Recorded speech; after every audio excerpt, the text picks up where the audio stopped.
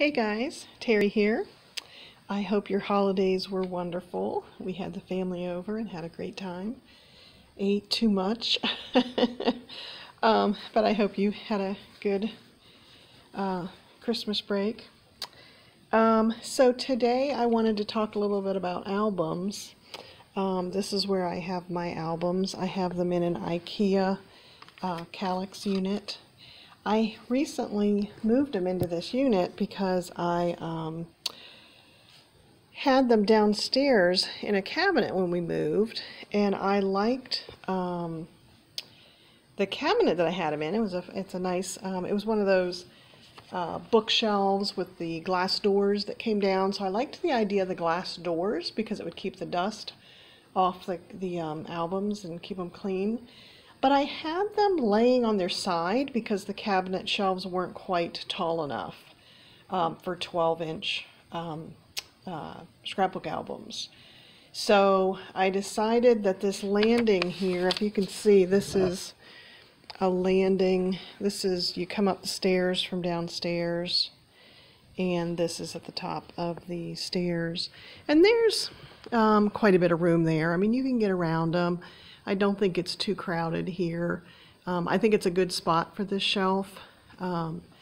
So I've got it on its side. I also thought about standing it up there on the corner there, having it stand instead of on its side. And that's the nice thing about the Kallax shelves, is that you can arrange them, you know, that way. They're very versatile that way.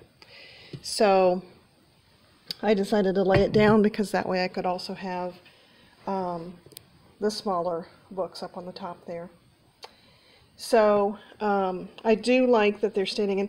They really do recommend that you have albums standing up. It's not good for the pages to be on their side. The embellishments and stuff that you have smush into the other pages and can harm the photos. So it is a good idea to stand them up. I think it's more inviting this way. In that cabinet, you had to lift up the door, and I found that we just weren't digging them out. So my kids have all said, as they kind of walk by this stand, it's like, oh, look, we can, you know, sit and look at our books. And so it's just kind of a good location, and they can easily pull the books out. And I think when the grandsons get a little bit older, they'll be able to pull them out, and I can see them sitting here on the catwalk looking at the books. So my kids are older and out of the house, but the albums have still stayed here.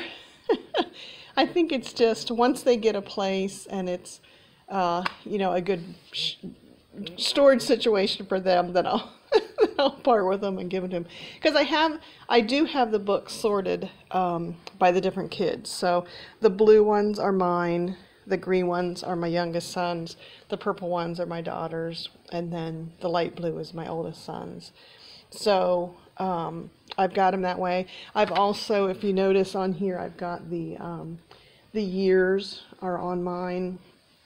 The kids' books, when I first got them, I didn't know which years I was going to have in the books, like how long it was going to go through, you know, baby up to kindergarten, and it kind of varies. So I just put volume 1, volume 2, volume 3, and so on and so forth. So that worked out good. It doesn't have the years on it, but it does have kind of the order that they're in, so you can kind of flip through them in order. I've also got one over here. The brown one is for the puppies books, and then my black ones here are for my crop circles. I like to go to crop retreats, and I have scrapbooked those trips, so that's been fun to flip through there and see, because we've been going on scrapbooking retreats for over 10 years, so that's really fun to look through those books. The small books that I have up on top there, those are some little various trips. I also have some, I think these two here on the end are Disney trips, because, you know, when you go to Disney, you take thousands of pictures. So that's all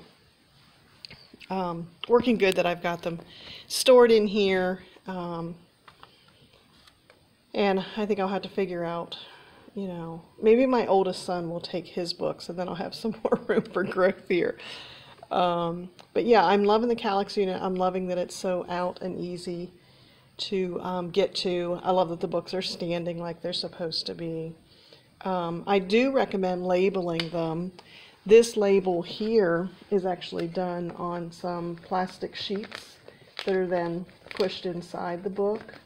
So that's just some letter stickers and on plastic, and then they scoot inside there.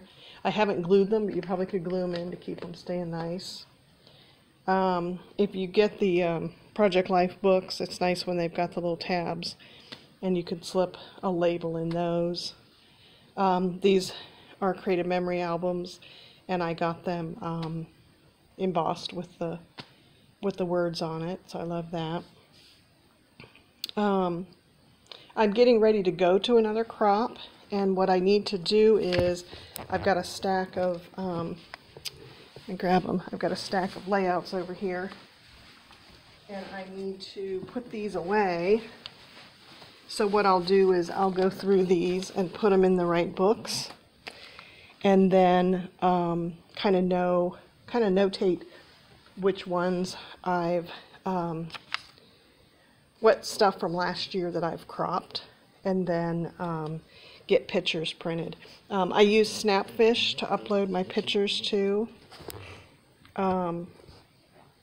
so that's a good way to keep track of your photos. It's a good way to have your photos backed up. But yeah, I'll be loading these into my recent albums, and kind of go through last year's photos that I've uploaded to Snapfish, and then see which ones I need to print for the retreat I'm going to. Another thing I'll do is, depending on the pictures that I pull and print, I will then get out any scrapbook kits that I want to crop. So I'll print the pictures and then kind of organize them by what theme they are, and then I'll pull either kits or some paper out and then know what I want to take with me on the crop. I do love using Snapfish. I think it's a great way to know, well, it's a great backup of your photos. I know these days we have photos everywhere because we take pictures with our phone and then you know, have them on Instagram and Facebook and everywhere. So I do recommend that you you know, use some system, either a backup disk or something, so that you know that you are making a backup of those photos. I used to back up to a separate hard drive. That recently crashed. I think it's when we moved. It stopped working. So I do like that I have my photos up on Snapfish. I can always reprint them if anything happened to my scrapbook albums. So I highly recommend having some kind of backup system. I'm trying to think of what else to tell you. I think I mainly wanted to show you the new cabinet that I had for the scrapbooks, and say that I'm getting ready for another crop, and that I recommend that you have a backup of your photos. So hope you guys have a happy new year, and I will talk to you soon. Thanks, guys.